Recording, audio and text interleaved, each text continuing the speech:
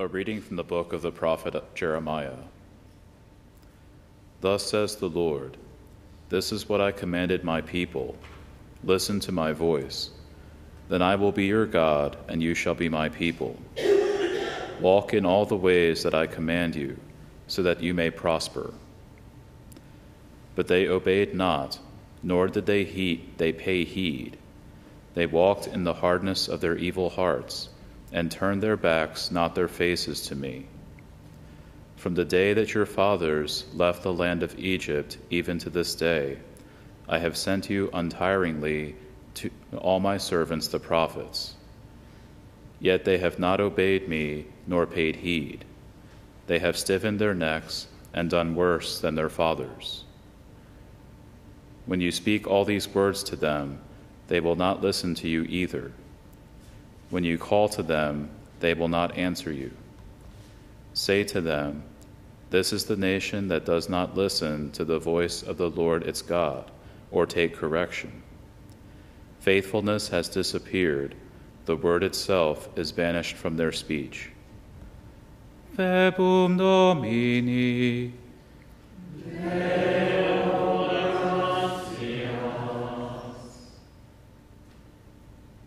If today you hear his voice, harden not your hearts. If today you hear his voice, harden not your hearts. Come, let us sing joyfully to the Lord. Let us acclaim the rock of our salvation. Let us come into his presence with thanksgiving. Let us joyfully sing psalms to him. If today you hear his voice, harden not your hearts. Come, let us bow down and worship. Let us kneel before the Lord who made us, for he is our God, and we are the people he shepherds, the flock he guides. If today you hear his voice, harden not your hearts. Oh, that today you would hear his voice, harden not your hearts as at Meribah, as in the day of Massah in the desert, where your fathers tempted me, they tested me, though they had seen my works. If today you hear his voice, harden not your hearts.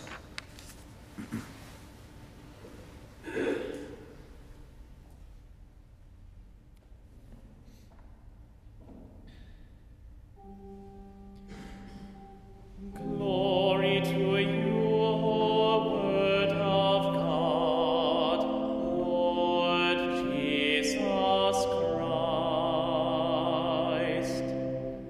Glory to you, O Word of God, Lord Jesus Christ.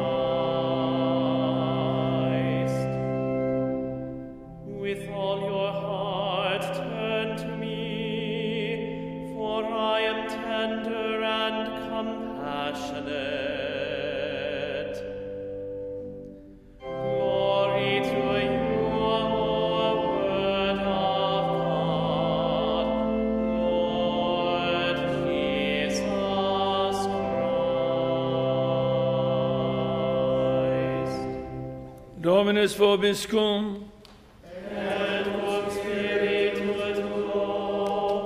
Lectio Sancti Evangelii secundum Lucam.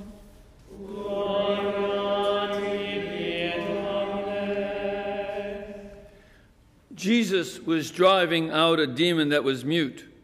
And when the demon had gone out, the mute man spoke, and the crowds were amazed. Some of them said, by the power of Beelzebul, the prince of demons, he drives out demons. Others, to test him, asked him for a sign from heaven. But he knew their thoughts and said to them, every kingdom divided against itself will be laid waste, and house will fall against house. And if Satan is divided against himself, how will his kingdom stand? For you say that it is by Beelzebul that I drive out demons. If I then drive out demons by Beelzebul, by whom do your people drive them out? Therefore, they will be your judges. But if it is by the finger of God that I drive out demons, then the kingdom of God has come upon you. When a strong man, fully armed, guards his palace, his possessions are safe. But when someone stronger than he attacks and overcomes him, he takes away the armor on which he relied and distributes the spoils. Whoever is not with me is against me, and whoever does not gather with me scatters. Verbum Domini.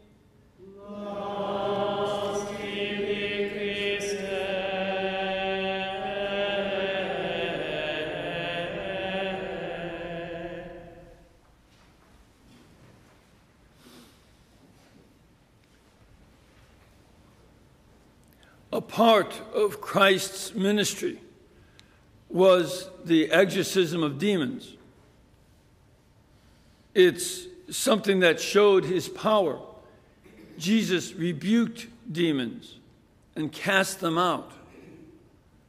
And this caused division. Now, it's a remarkable thing because the crowds were amazed, but their amazement at this man being able to speak after being demon-possessed, their amazement at this does not necessarily lead to faith.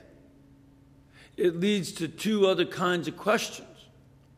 One part of the crowd says that he does this by the power of Baal-zebul. Baal-zebul means Prince Baal. Baal being the pagan god of the Canaanites, still worshipped even in the time of Christ by the pagans to the north. But Jesus, one of the things that the Old Testament understood is that these various gods were either demons or nothingnesses. They would call them Elilim, nothingnesses, or sometimes, as in the book of Isaiah, they'd call them demons. So that when they ascribed real power to these deities, it was a demonic power. And they saw them as the demons that ruled these kingdoms. Something that is even behind Christ's temptation when Satan appears to Christ and says to him, I will give you all these kingdoms. Notice that Christ did not doubt that Satan had rule over them. He just would not bow down and worship Satan because you worship the Lord your God and him alone do you serve. So this sense of the demons having this reality was strong in the ancient world, especially the people of Israel. They would see them as demons. And when you read the stories of the gods, you see a demonic quality to them. They're usually working mischief. They're not beneficent by any means. Another part of the amazed crowd asks for a sign from heaven. Now, this is a great irony. What sign are they looking for? What is going to outdo the casting out of a demon? If there's any sign of heaven being powerful, it's the casting out of a demon. Other signs could be ambiguous, like maybe changing stones into bread or something. If he did that, that could be ambiguous. They'd say, well, that's maybe some magician's power or something. But they should have been able to recognize that heaven was active here in casting out a demon. And it's this blindness, amazement and blindness that go together in the crowd. That's why we have this first reading from the prophet Jeremiah, chapter 7, that the Lord said, walk in the ways I command you, that you may prosper. But they obeyed not, nor did they pay heed. They walked in the hardness of their own hearts. And they could not perceive the truth of what Jeremiah was saying. This is something that is a perennial problem. That people will see what God is trying to do, but because of their own hardness of heart, they don't allow it to sink in. And this is a problem that we want to confront in this Lenten season, to make sure that we're not pointing fingers at the people of the time of Jeremiah or Christ, but rather we are examining our own consciences to see what are the signs of the presence of God that we see in our lives, and how is my heart hardened to listen to the words of God? Am I able to listen to what the Lord has to say? Am I able to pay attention to the signs that God gives me? And I need to pay attention to the need to be open to conversion on new and deeper levels on a regular basis. This is the call of today's readings. Now, Christ answers his critics. And he, first of all, starts off with a principle. Every kingdom divided against itself will be laid waste. And that's a decent principle. As a matter of fact, Abraham Lincoln quoted this when he said, "A house divided against itself will fall." And Christ speaks about how house will fall against house, that not only kingdoms can have rebellions within them, but during those rebellions, one house falls against another, like we saw in our Civil War, where sometimes brothers were fighting against brothers on different sides of the war. Houses can destroy each other in a civil war. Now, the question is this: is Satan divided against himself? So that if I'm doing what you say, casting demons out by a demon, does that not mean that Satan is divided against himself and that there's a civil war among the demonic forces? Do you think Satan would tolerate that kind of civil disobedience within his kingdom? There's no way. And he is willing to use terrorizing in order to force people back into line. That is the way of the evil one. He will terrorize and make people absolutely frightened of him and terrified to do anything contrary to his orders. And we should remember that. That tactic is used by terrorists of this own time. And on whose side are they? Whom are they imitating? God in his mercy or Satan in his terror? That's a very important question for us to pay attention to in this war, because there's military and political warfare, etc. But there's also a spiritual warfare, because so much of the terrorism is motivated by religious ideas. And that this is something that we need to pay close attention to. Then the answer, of course, that Jesus is saying is that, of course, Satan is not divided against himself. He wouldn't tolerate that. So how can I be casting demons out by Beelzebul? Secondly, you have your own exorcists. Your own exorcists cast demons out. Do they do it by Beelzebul? Do you ask them that? And the answer, of course, is no. Jewish exorcists would never use Beelzebul to cast demons out. This would be against the very religion of Israel. But then he goes on to say, but if it is by the finger of God that I drive out demons, then the kingdom of God has come upon you.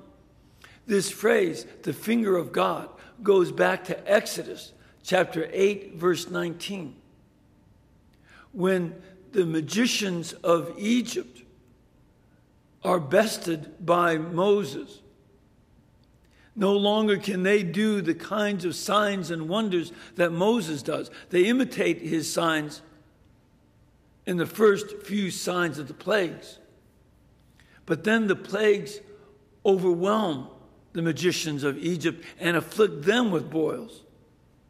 At which point they say, this is by the finger of God.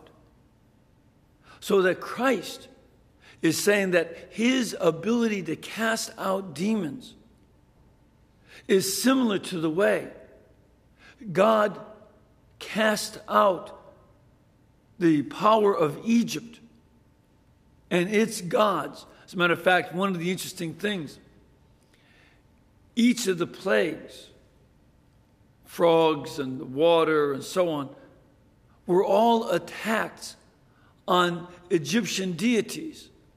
The Egyptians had a deity of the Nile, but God turned it into blood. They had a frog deity, a fly deity, and so on.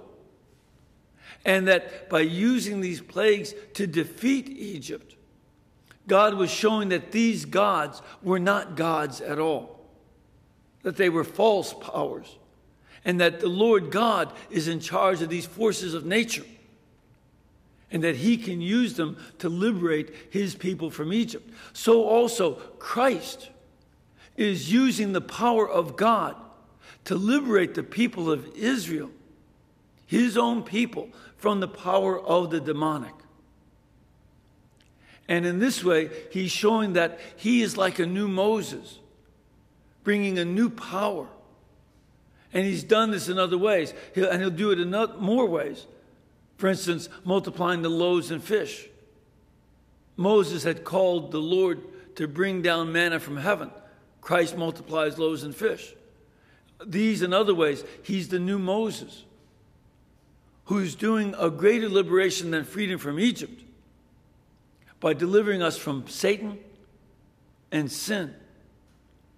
And so that's why he says, it's by the finger, if it is by the finger of God that I drive out demons, then the kingdom of God has come upon you. You haven't just come into a new land, the promised land, but the kingdom of God has come upon you. And now we see that there's an invasion going on. Christ is leading an invasion of the forces of the kingdom of God over against the kingdom of evil. And it's not a civil war of demon versus demon, but it's an invasion of occupied territory by God, bringing the kingdom of God into the presence of this darkness that was at the time of Israel. Remember, the Romans were oppressing them, and they were subject to the Romans. And this is the bringing of the kingdom of God, not only to Israel, but to the whole world. And that freedom from the demonic will be part of following Christ. Then he gives a short parable. When a strong man fully armed guards his palace, his possessions are safe.